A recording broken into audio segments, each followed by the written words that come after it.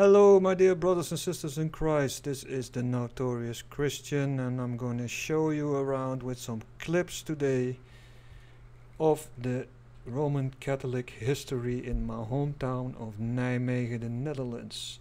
I went today to 4 different locations concerning this issue, this false religion.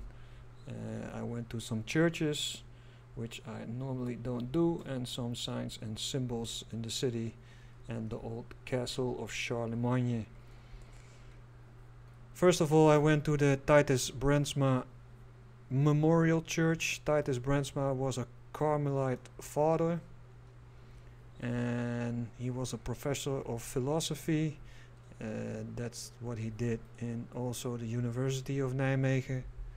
And he was murdered during the Second War in Dachau. He was against Nazism, and he got his sainthood very recently on 15 May of 2022 by Pope Francis. And he was a big mystic. He was steeped in medieval mysticism. He was big on the liturgy of the church. So he got a sainthood. Well, we know a sainthood is not to be given by nobody. A saint is everybody in the body and spirit of Christ.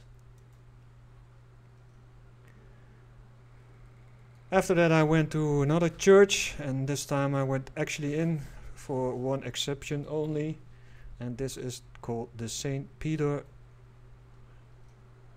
Canisius Church, and it's in the city center. And Peter Canisius was the first Jesuit, the first Dutch Jesuit, and Belgium and the Netherlands were one country, so he was the first Jesuit for Belgium and the Netherlands probably.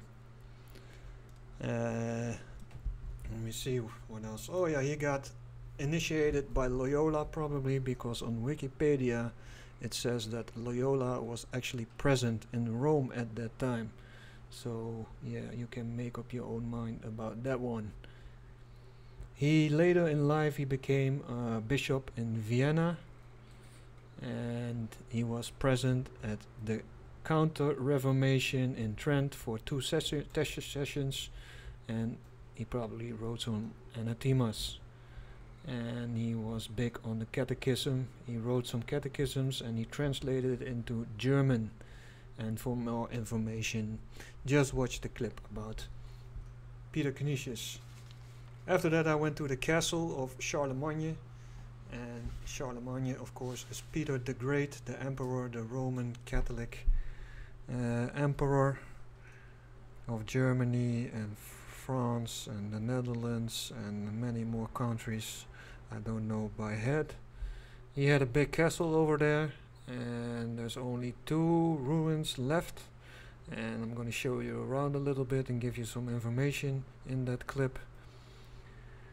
After that, I went to the obelisk. Of course, every city has got an obelisk to show you who does rule in the cities, and give you some information about that. And after that, I went to the St. Peter Canisius statue, and there he gives a sign and a symbol very clear on who his master is, but you have to watch the clip for that. Like I said, the Jesuits, they have a resting place here. I'm gonna go there tomorrow. I'm also gonna go to the Bergmanium, that is the college before it went university. There's also a Canisius college in the city of Nijmegen. I'm gonna go there later this week or maybe next week. It's all gonna be in this post of YouTube. And do I have more information? Yeah, actually the first stone that's laid in the elderly house of the Jesuits was laid by the Black Pope himself, Adolfo Nicholas. So he was represented in Nijmegen to lay the first stone. So it was probably a very important moment for the Jesuits. And yeah, they're still living there, and other people of other orders also on their elderly age. So, do I have more to tell you? Let me see, I had something written down. If I have more to tell you. Yeah, I'll also give some Bible quotes during this posts. And when I was in the St. Peter of Canisius church, I went to talk to the people, and they didn't want to hear me at all. They were ignoring me. Yeah, they were ignoring me. That's about it. So I told them, you know, you have eyes but you don't see, and you have ears but you do not hear. And that's what Jesus told. And I said to them, you know, I'm going to pray for you. Maybe your eyes and ears will be opened. Because I don't want anybody to go to hell. I was a sinner myself. There's also a house called Favre, and that house is named after Peter Faber, an important Jesuit. And there's also a location on the Graafseweg, but I don't think that's actually in use anymore, because I went there one time and there were students living there. But I can go there another time. Let's see how it plays out. The superior Jesuit for this region is called Peter de Smet, and he's located in Antwerp. And yeah, that's about it, the information I wanted to give you right now. If you want more information, just watch the clips, and I hope you enjoy, that you found this information useful. And if you want to learn more about these people and what they did, I put in the description all the links.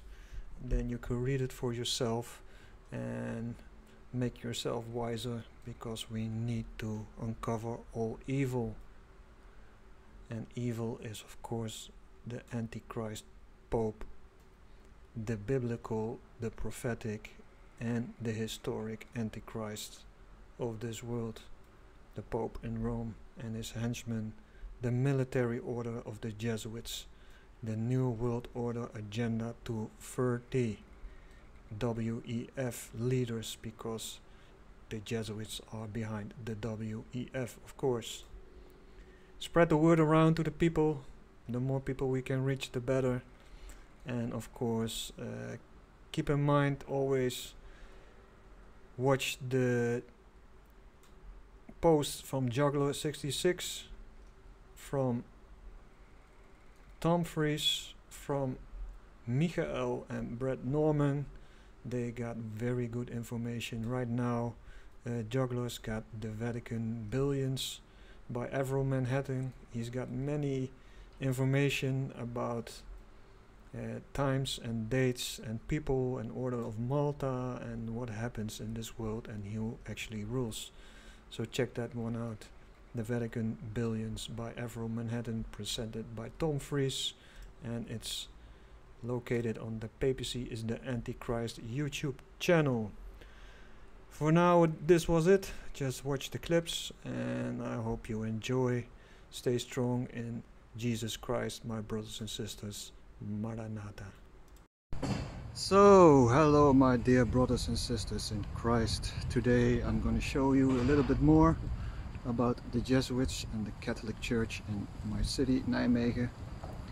I'm standing right at the Titus Brandsma Memorial Church, and Titus Brandsma is recently given a sainthood by the Catholic Church, by the Pope, of course. The only one. Our saints are the believers in Jesus Christ Almighty in His body. They have no authorization to saint somebody. We all know that. This used to be a Jesuit church. Now it's called the Titus Brandsma Memorial, as you can see. And we're going to have a walk around. I'm going to show you a little bit. I'm in the city center right now.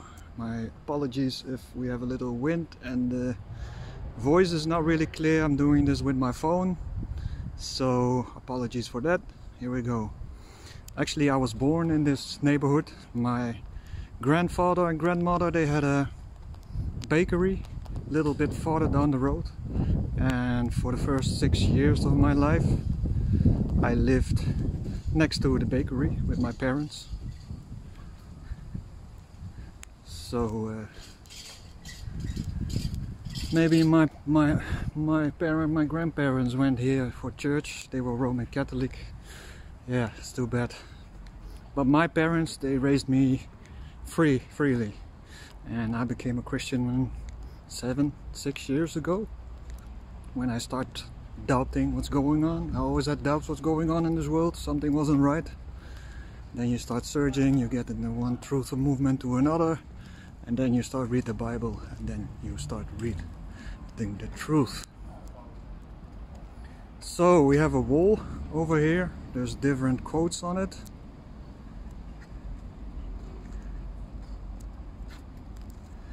And I could translate some of them. Let's see if I see an interesting one.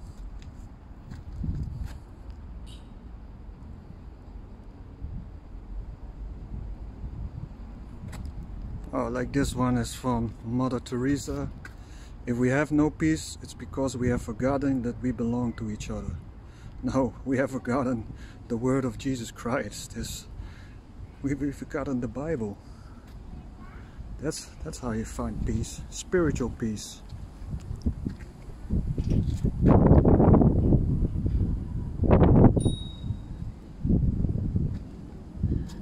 This is what St. Franciscus said. Make of me an instrument of your peace. Nay, no, make Jesus an instrument of your peace. God, that's so-called St. Franciscus. And I got a quote from Buddha over here. All kinds of people are supposed to be. What? Let's see, what's this? 7 flames from 5 continents. Africa, Europe, Australia, Asia, Americas, Asia. United into one world peace flame, aka the flame of Lucifer, the enlightened ones. May all beings find true peace. Where is Jesus in this equation? It's typically, you know, Catholic Church, Universal Church. This says, war comes from both sides, also does peace. And there's a quote from Titus Brandsma himself. War comes from Satan and peace comes from God. That's my translation. That's supposed to be. And over here they have, like also in the Paris, in the building on the roundabout, I forgot the name of it, the everlasting flame of Lucifer, aka Satan. And I think they also got it on John F. Kennedy's grave and many more places. And it's all symbolic to them, who they serve. They serve the Antichrist, the Pope in Rome, who represents the beast. So this was a Jesuit church. I can show you the front a little bit. As you can see in the topper, you can see the sun symbol. You can see a so-called representation of, is it Jesus? I don't know. But of course the Vatican little building, the St. Peter's Cathedral in the front. And all kinds of blasphemies. Where's commandment number 2 in this, people? So yeah, that was the first stop. We're going to the second stop, and that's the St. Peter Canisius Church. And this is still a Jesuit church, and I'm going to tell you a little bit about Peter Canisius later. He was born also in Nijmegen, and you can see on the arches, on the columns, the ball, we control this world. Even if the world is a ball, I don't think so. What shape it is, I don't know. All kinds of symbols and signs. Alright, let's go to the next point. See you later. So now we are at the city center. It's called the Molenstraat, and here we have the recent Jesuit church. And as you can see, the symbolism in front of it. They forgot about commandment number 2, I think. Or they just changed it, of course. You see the pillars in front, the Roman structure. This is a placement of 2 churches. They first had a church in the lower marketplace, and that was an illegal church. That was in a house. There were 3 churches together, so they could escape. And they had another 2 churches, but they were bombed during the Second World War, so they were destroyed. And they moved into this church, and I'm gonna go in. I'm gonna make an exception for this time, because normally I don't go into churches. I don't care about buildings. Jesus Christ is a spirit and not a building. And to prove that, for where 2 or 3 are together in my name, there I am in the midst of them. And that's Matthew 18:20. So he's not in a building. He's in the Spirit. He's in your body, the Holy Spirit. So, as you also have to read the Bible in the Spirit and not literally, as many people do. Let's go in. It's gonna be an evil time, but I want to show you this, so we're gonna go in.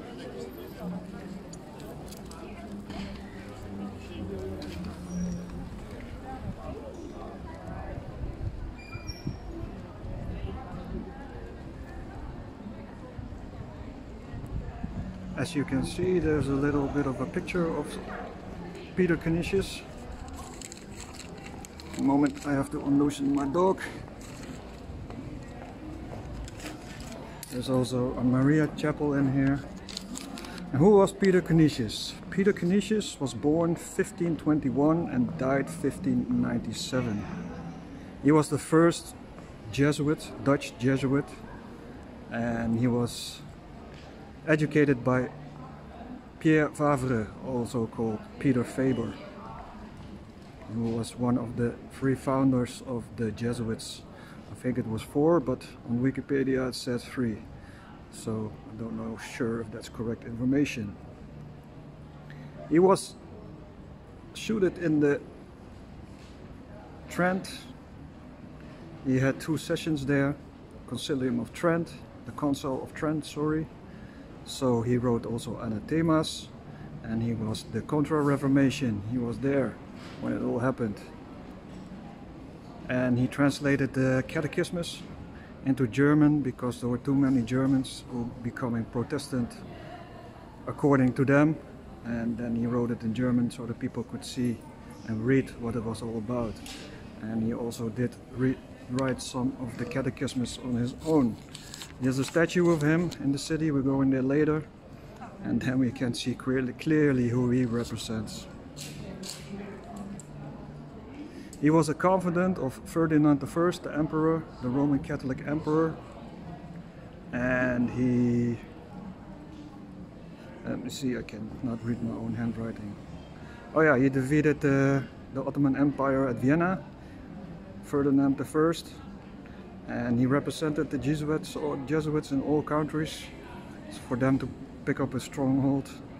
And he was a big supporter of Roman Catholic and of the Contra-Reformation, like they all are, the emperors. In later life he became the Bishop of Vienna, and he said there are many ways to Christ, and for him it was Mary. So that's another lie. There's only one way, Jesus Christ, to God. So, okay. That's a little bit background information on who is Saint Peter of Canisius. Of course, he's not a real saint, but that's what they call him. Let's go inside for a prayer or a conversation. Oh, maybe we can have a conversation now. We can see all the relics over here. Commandment number 2. Where did you go? This is one of his statues. That is what he's supposed to look like. Of course, you know that his clothes were all black because he was a Jesuit. Black, nice color for people. And he's not carrying the Bible, probably. He's probably carrying his catechismus. They don't respect the Bible. They don't respect Jesus Christ. They're all liars. Well, for this once, I'm gonna go in, people. Go, Chief. Oh, I have to wait for my dog. Come, Chief. So it always smells like death in churches. You know, when I was younger I went to churches and it always smelled like balm or death. It's like a smell, it's something really bad. Look at this. Look at these blasphemies. Commandment number 2. I see everywhere commandment number 2. So that's the main center over there. Still a Jesuit church, people. There's still many Jesuits in Nijmegen. They have a resting house of Jesuits. We have a university. It's not anymore called a Catholic university, but it still is, of course. You know, liars. This is his breastplate. He was a son of the mayor of Nijmegen before he became a Jesuit. Because a Jesuit does not have any personality of himself. He is a Berinda ab cadaver. He's a cadaver. He only listens to his superior, the Black Pope. It says Peter Canisius and his catechisms. Let's see over here, more paintings. And over there, lots of symbolism in the windows.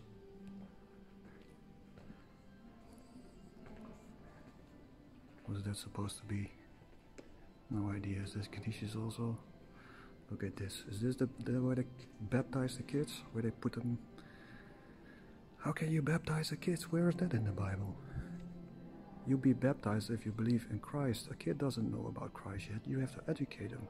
You have to educate your kids in all lives and beliefs. You have to be a strong man in this day and age to educate your kids in Jesus Christ, because Satan is all around. Look at this. Burn a light. Oh, what's the light again? Lucifer, the enlightened one, the fallen one, aka we call him Satan, like the Bible calls him. So we see the big sun symbolism over there, because they are sun worshippers.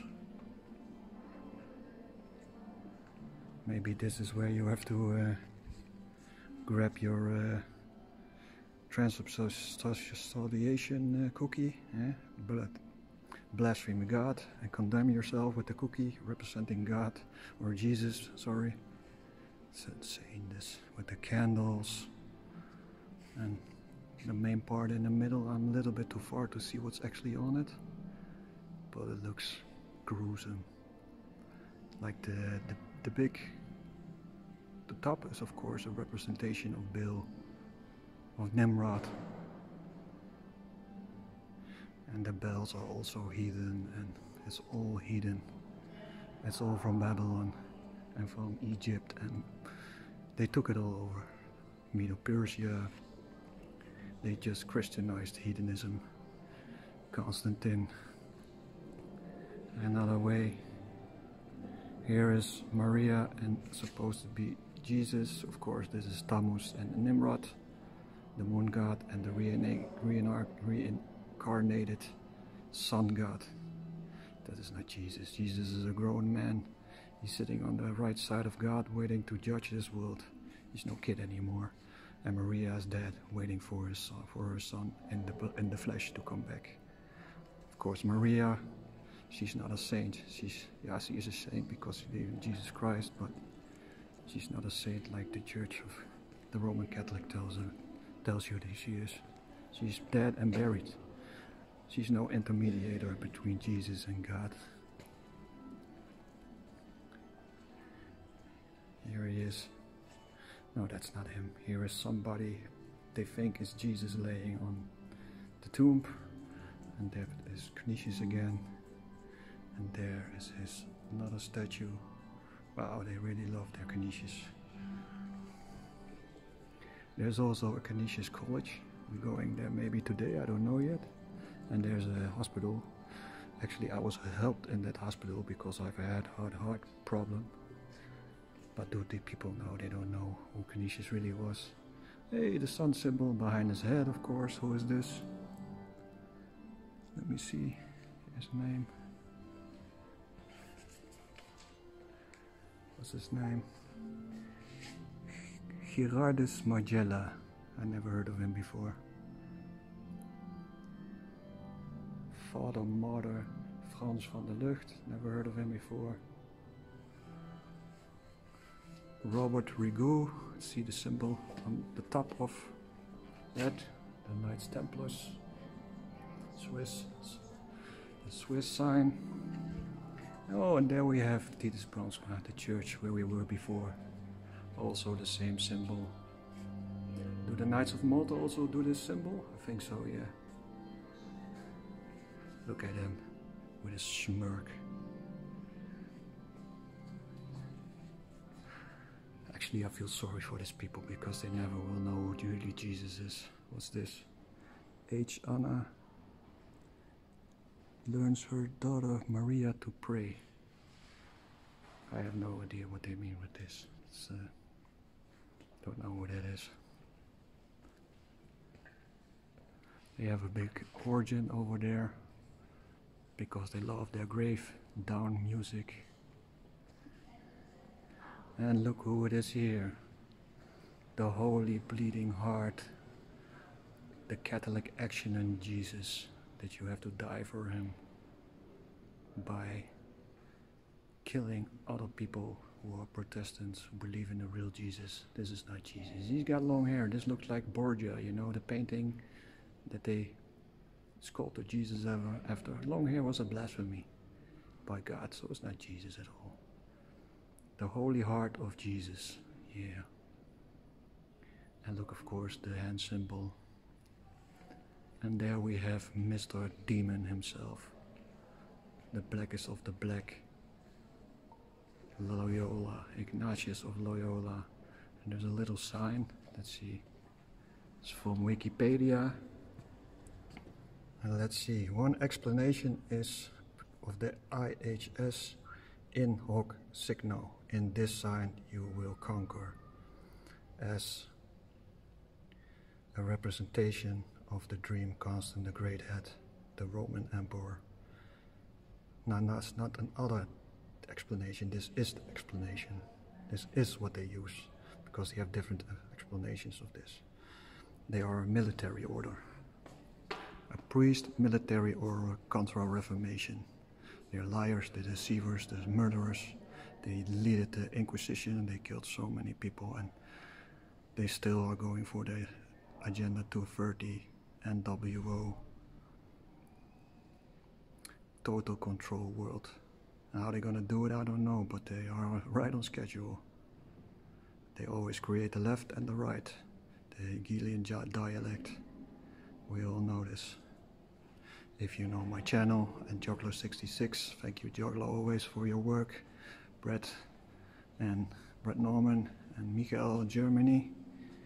And of course we have Richard Bennett and Tom Fries, who's doing good work for many, many years. I've been learning much about all these brothers. Thank you for your work, brothers. Who was this? Antonius of Padua. Well, it's a grown man carrying a child. What am I to think of that when you know the history of the church? Should I say it out loud? Nah. You know what I mean. This is the Maria Kapel. Maria, she was a good woman. She was chosen, but she is not alive anymore, people. She cannot do anything for you. You cannot pray for her. Of course, we know it's the goddess Semiramis. Babylon religion. Here it is, people. What's commandment number 2, people? I've written it down. I'm going to read it for you one moment. I got it on paper. So maybe these people might heard it. One moment, please. Where did I leave it? It's over here.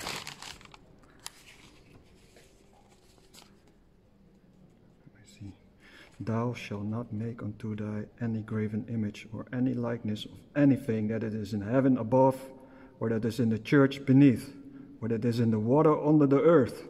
Thou shalt not bow down thyself to them, nor serve them. For I, the Lord thy God, am a jealous God, visiting the iniquity of the fathers of the children unto the third and the fourth generation of them that hate them. And that's what God says about this blasphemy. But it's up to you people. The Pope is the Antichrist, the biblical, prophetic, and historic Antichrist. And his Jesuits is his army. Wake up people before it's too late. Jesus is coming. All right, let's go, Jiva.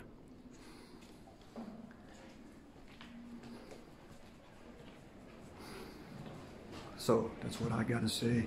Never ending next church again. So you have the signals on the ground also. Yeah, the same symbols over here. I don't know what they actually represent. Let's see. Well, that's about it. Symbols over there, like an ark. So now you know what a Jesuit church looked like, and all the blasphemy. And I'm shaking on my feet right now because it makes me a little bit mad. Well, anyway, we're gonna go to the next stop. It's a statue of Peter Canisius, and then you will actually see very clear who he represents. Maranatha. So to give you some more background on the city of Nijmegen, it was founded 2000 years ago by the Romans. It's the oldest city in the Netherlands. The Peace of Nijmegen was signed here, and as you can see, this is the old townhouse. It was partly destroyed in 1944 with the bombings. The English thought it was some German town. Yeah, so they just think that and they let their bombs go. I don't think so. Of course, there's more to it. I don't know exactly, but that happens. That just happens. There's many symbols again. You have Charlemagne the Great, who had a citadel over here, a big castle. There's also some Roman guys over here inside of the porch. You got the double-headed eagle, which stands for Rome, of course. And this is where they do weddings. It's the old townhouse. And you can see symbolism all over, and so-called important people. They got the, as you can see over there on the porch, the old porch, they got the sun symbolism. And it also dates around the year 1500, I think. So yeah, that's the old townhouse. And this is the place where they had the castle Charlemagne, called Charles the Great, living in memorial in Nijmegen nog steeds. He was of course crowned by the Pope, so you know who the rule power had, like all the Roman emperors. There's not much left of it. As you can see, they have a little bit of a chapel over there. You can still have weddings. You got a sign to see what it looks like.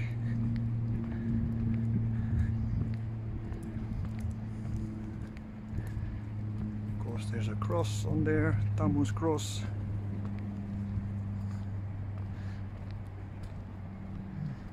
And this is what the chapel looked like, and still looks like.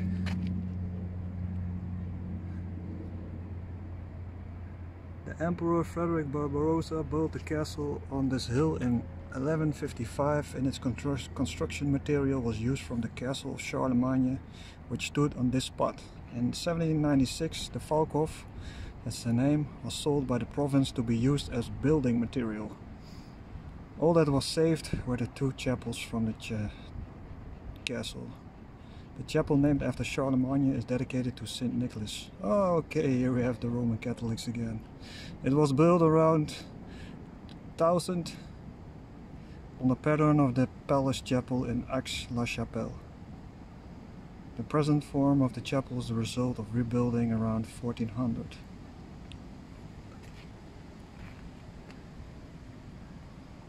It's called the Falcon Court.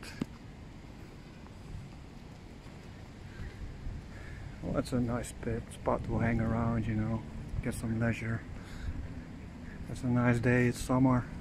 We have a really good summer this year, thanks to the harp system and the weather modification systems they have. Can I go in there by dog, so I'm not going in there. That looks like every other chapel. And if you see this bridge is the old bridge also in the movie A Bridge Too Far, with the Operation Market Garden, where they thought they were liberated from the Germans, but they had a big mistake and we had the Hunger Winter after that. And on the other side they're building a complete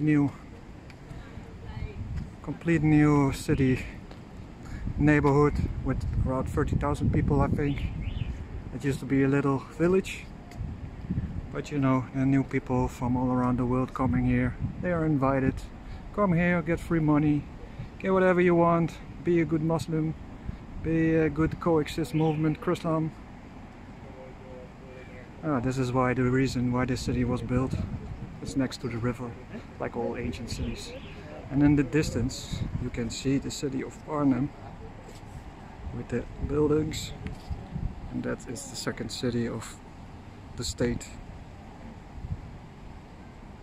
And it's also the capital of the state. I don't know why, because Nijmegen is a bigger city. But yeah, well, here they can have it.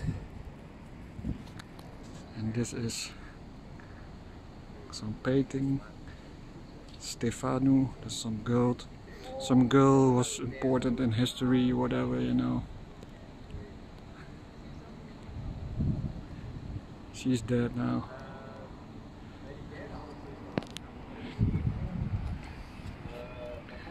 So let's go to the other ruin.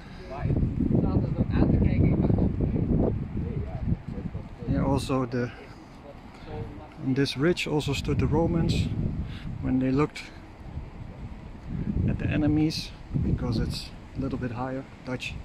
Holland is a very flat country, so if you're on a high spot you can see everything. Over there is the ruin.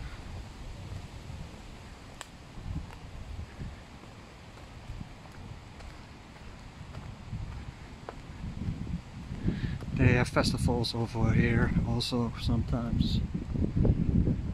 And what else can I tell you about this? You can look it up on the internet. You know who Charlemagne was.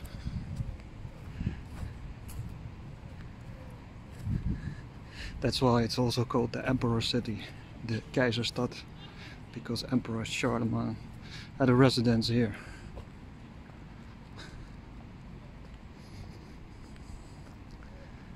Well, as you can see, you see the Roman columns, or are they Greek? I don't know. Supposed to be statues in here. But that's all was left of the big castle. As I read before, they all took it down for other building projects. It's a shame. But you know, I can do nothing about it. Hey, the two pillars, Joachim and Boaz. Where have we read that before? Masonry, everybody. Oh, of course the sun symbol in the middle. Alright, let's have a walk to the next sighting. Be right back. And where would a city be without an obelisk? The Palace of Nimrod. Every city's got one. It's a representation of power. They call it a sundial, but of course you have the esoteric and the exoteric. Let's see how many. 1, 2, 3, 4, 5, 6, 7, 8, 9. 9. And on there, on the bottom, is original stoning from the Roman time. And I think you cannot see it good because of the shade. There is some emperor on it, as I read before sometime.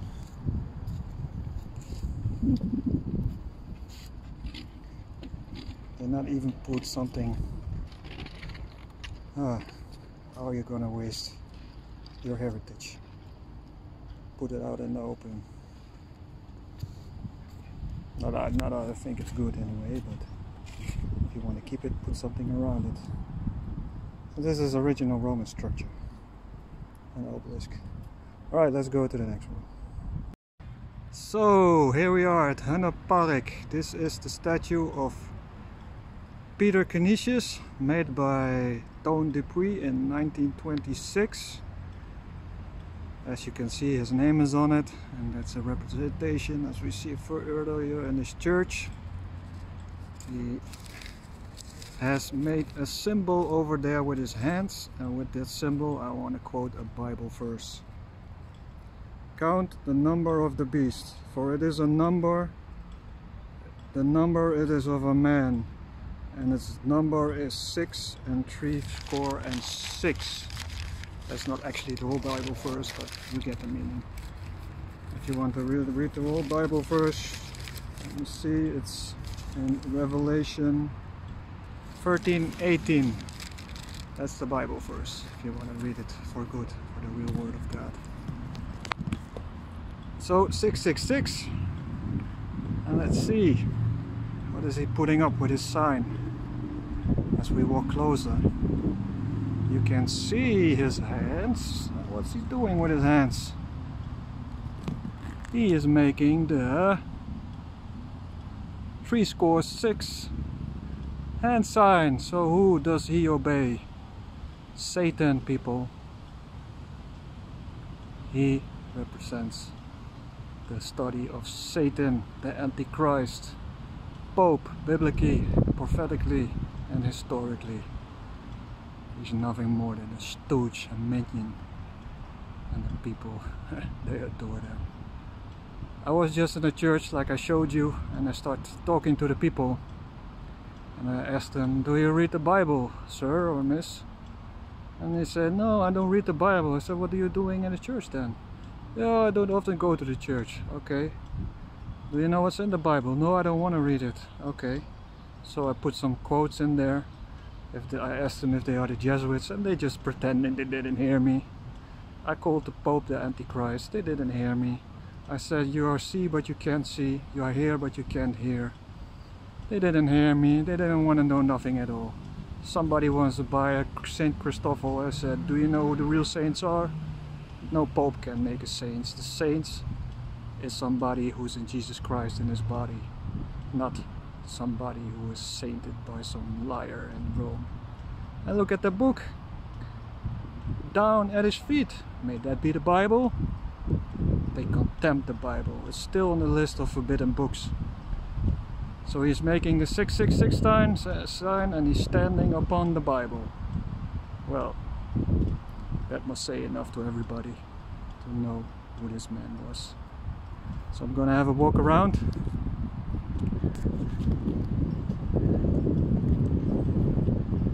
Later we might go to the Canisius College. It's not so far from here.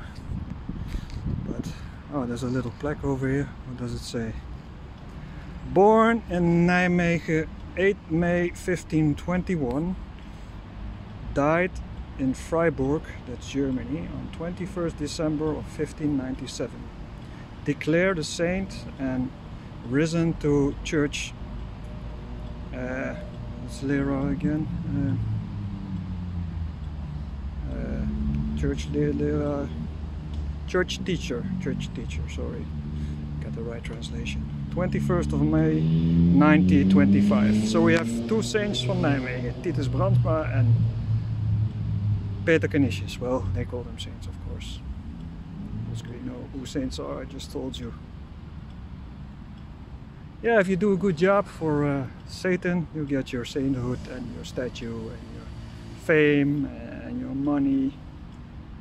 Okay, later on we're gonna go tomorrow. Tomorrow I'm gonna go, but later for you, of course, and YouTube movies. I'm gonna go to the resting place of the Jesuits. It's called Aqua Viva.